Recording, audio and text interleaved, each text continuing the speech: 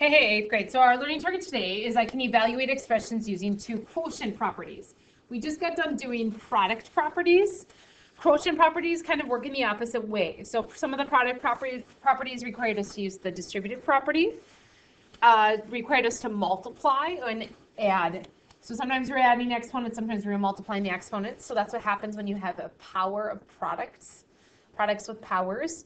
When we have quotients or divisions, we tend to subtract. Still sometimes using the distributive property. So we have two major ones here. We're going to have the quotient of powers property, quotient meaning division when you have exponents, and then we have power of quotient property. So you're going to kind of see how that works.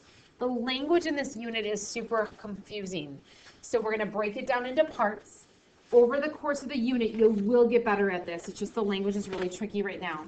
So what happens when you have a quotient of powers property? That means you have the same base and you have two different powers.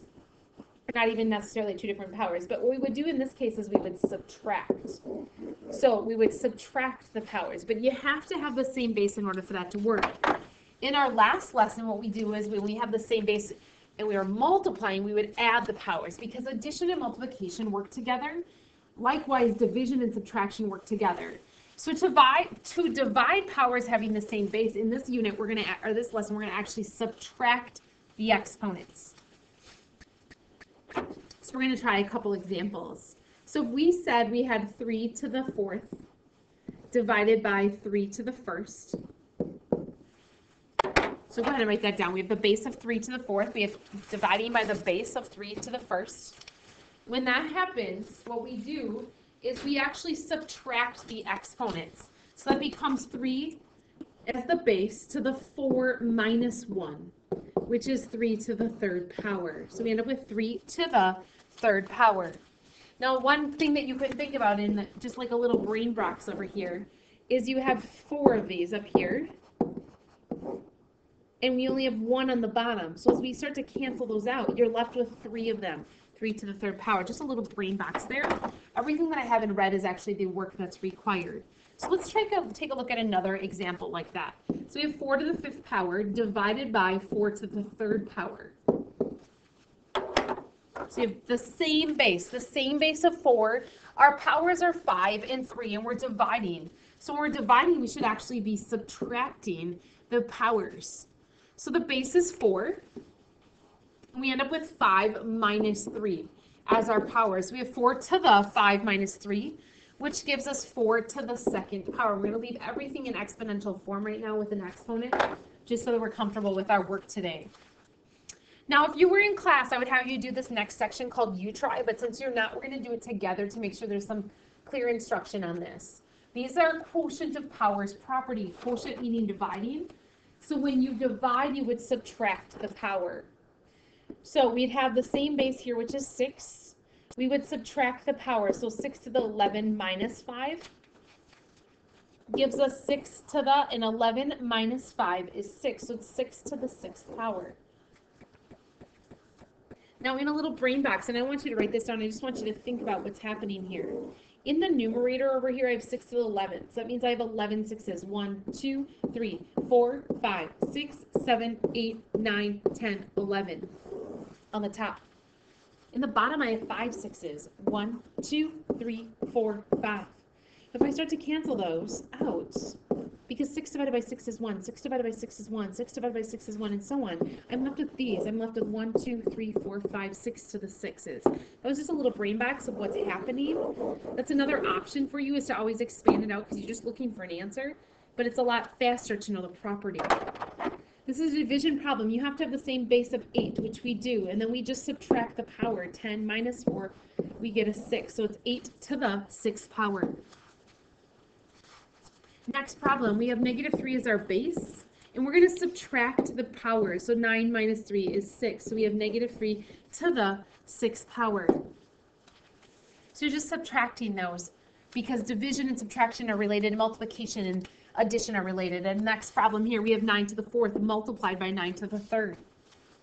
So we're going to have 2 different powers here. First, we're going to take care of this, which is back to Monday or a couple days ago lesson. So the base there is 9. When we multiply, we actually add the powers because multiplication and addition are connected. 4 plus 3 is 7. In the denominator, I'm end up with 9 to the second power. So my base there is 9. Now I'm moving to a brand new property, which we just learned today, which is when there's division, we subtract the powers. So it's to the 5th power. Answer is 9 to the 5th power. So let's go back to what just happened here. In the numerator, I had to clean this up. This is the property we learned the other day, is when we're multiplying something with the same base, we get to add the powers. So that's 9 to the 4 plus 3. Numerator then is 9 to the 7th. We just drag that denominator over, so we have 9 to the 7th divided by 9 to the 2nd power. Our new property for today said if you're dividing powers with bases, it has to be the same base, so that 9 has to be the same, then we can subtract the power. 7 minus 2 is 5. Answer is 9 to the 5th power. Okay, so we're moving to our new property, a different property. A different property says this, is you have a fraction, division problem. That's where that word quotient comes from. It's a division problem, but all fractions are a division problem. And there's a power there. We're going to use the idea of the distributive property. Then we're going to send it into the top, and we're going to send it into the bottom. So it becomes a to the m divided by b. Sorry, b is the bottom number, b to the m. So we give the m to the top as a power. We give the m to the bottom as a power. So the rule says this. To find a power of a quotient, the wording in this unit is awful. I'm so sorry, guys. You need to find the power of the numerator. So you're going to give that power to the numerator, and the power of the denominator. You're going to give that power, the same power, to the denominator using the idea of the distributive property. So here's an example then. If I have the fraction 2/3, and all of that, let's say, is to the 2nd power. What we're going to do then is we're going to take that 2, we're going to drop it in here, and we're going to drop it in there. So that becomes 2 to the 2nd power over 3 to the 2nd power. Now I'm fine with you leaving your answer like that in today's work, because it does say no calculator on the top of the screen if you're not great with your powers, although these problems are pretty small. 2 to the 2nd power is 4. 3 to the 2nd power is 9, so our answer is 4/9. 4/9. Example number 2. Let's put an X on top. And let's put a 4 on the bottom. And let's do power 2, I guess. Let's just keep it kind of nice and small for us today in our work.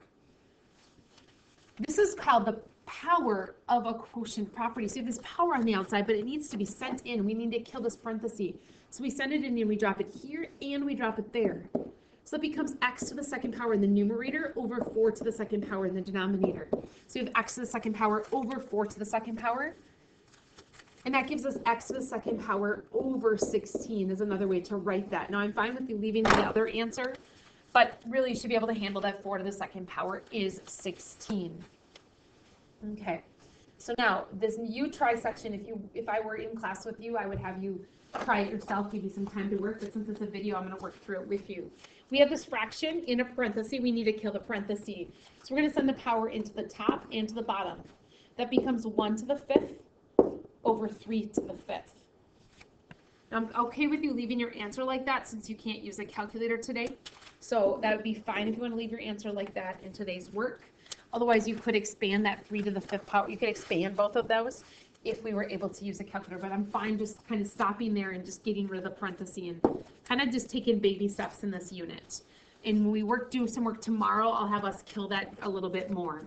Next problem, we have this fraction. We're going to kill the parenthesis. We're going to distribute the 3 to the top and the bottom, which becomes x to the 3rd over y to the 3rd.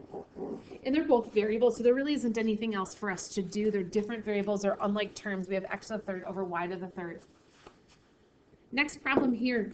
I want you to distribute that negative to the numerator, and I want you to throw a parenthesis around it anytime we have a negative when there's a power coming in. We're going to send that 5 to the top and send that 5 to the bottom, so that becomes negative 2 to the 5th power over 5 to the 5th power. And because we can't use a calculator today, I'm going to have you just stop there. That's just practicing killing the parenthesis, sending that power in. Okay, this next problem here. I want you to really spread this out. In the numerator, we have x squared. In the denominator, we have 3 multiplied by y cubed, all to the power of 2. Go ahead and write that down, please.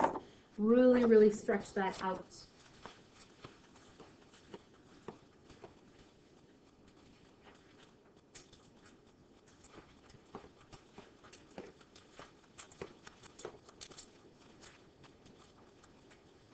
Okay, as we send it in then, we distribute here, here, and here. So when two powers hit, we learned the other day that it's multiplication, that's x to the fourth in the numerator. In the denominator, we get 3 to the second power because we're sending it in, multiplication sign in the middle. We have y to the third power. When 2 times 3 hits, that's multiplication. So we have x to the fourth in the numerator, and we have 3 squared times y to the sixth in the denominator. I'm fine with you leaving your answer like that today. Or some of you know that 3 squared is 9 and drop the multiplication sign. Either one of those purple boxes is fine with me today in our work. Okay, guys, so hanging in there. Now the last one is going to be combining the two properties, actually combining kind of everything we've learned so far in Unit 6. So they get a little bit ugly here. This next property here, this problem. So we have a fraction and a whole number with a base. It's not really a whole number, I guess. So I'm going to make them into two fractions. We know to kill two fractions, what we do is we multiply the numerators, and then we multiply the denominators, which shouldn't be any problem here because we're just multiplying by 1.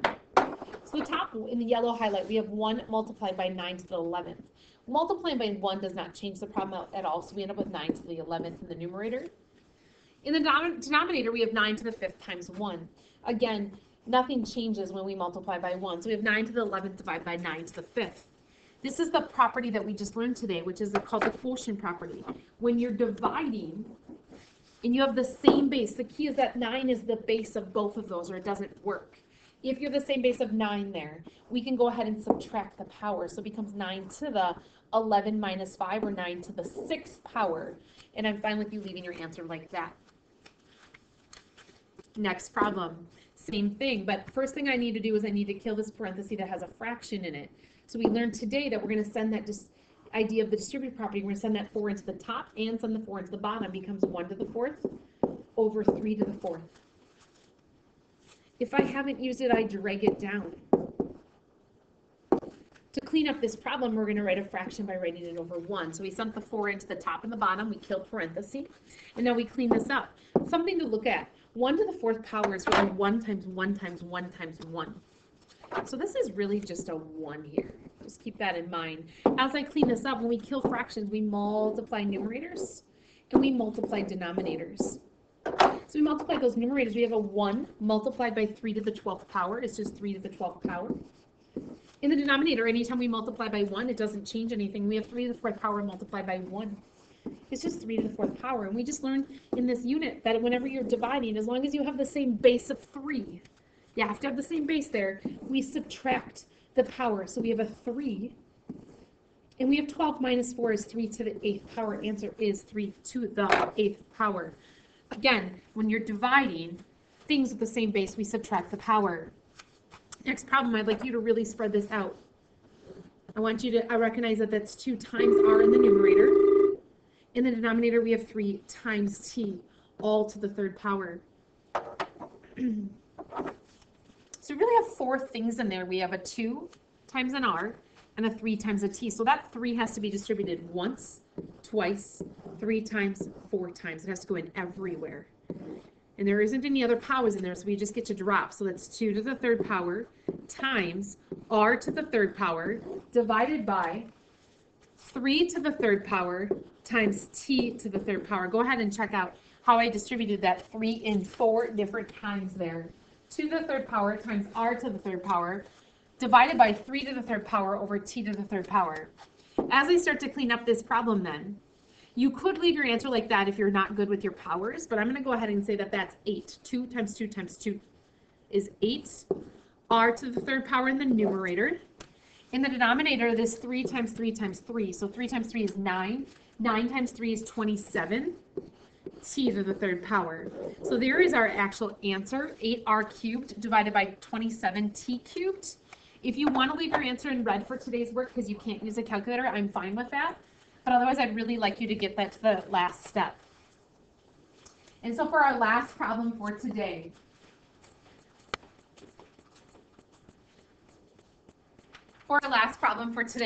what I'd like you to do is really think about what's going on here. On the left, we have to kill this parenthesis. We're going to use the distributive property here and here. So we end up with x I don't need the parenthesis anymore because I'm going to kill it right now. We have x to the 2 times 4. Remember, when two powers hit each other, it's multiplication. We have x to the 8th in the top. In the bottom, we have y to the 3rd power times 4. We're going to send that 4 in. 4 multiplied by 3 is 12. Y to the 12th power. Okay, so now what we have is two different fractions. We can multiply across the tops, multiply across the bottoms, multiply tops, multiply bottoms. So as I do that, then I end up with x to the 8th in the numerator. And in the denominator, I'm just going to rearrange things so that it's a little bit sorted different. We have a 3 times an x to the 5th times a y to the 12th. And that's just a math teacher thing. We like things in alphabetical order. As math teachers, you'll start to learn that as you go through high school math. I just rearrange the order of that. I get to do that using the commutative property. And recognizing right here, there's a property that says when you're dividing and you have the same base of x, you get to subtract the powers. So that's 8 minus 5. So it leaves us x to the 3rd. There's 3 of them left in the numerator. In the denominator, I still have this thing and that thing, 3y to the 12th. Now you can always expand that. You can expand 8 x's in the top and you have 5 x's in the bottom. And you would recognize that 5 of those x's are going to cancel, leaving us with 3 x's in the top left. And we have 3y squared in the bottom. 3y squared in the bottom.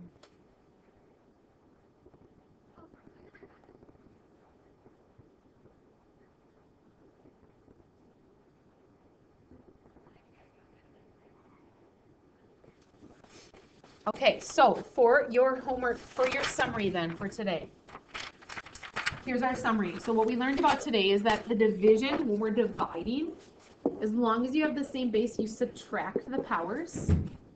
We learned that if you have a fraction to a power, you need to send it in twice. So a to the m divided by m to the a to the m divided by b to the m. You kill the parenthesis then when you do that.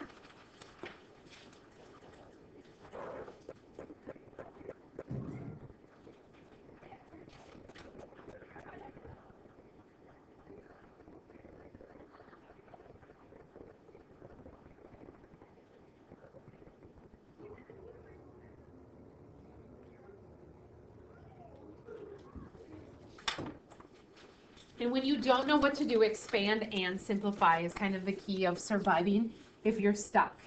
Your homework for tonight is to finish all of page 9 and all of page 10 due tomorrow. Have a fabulous night, 8th grade.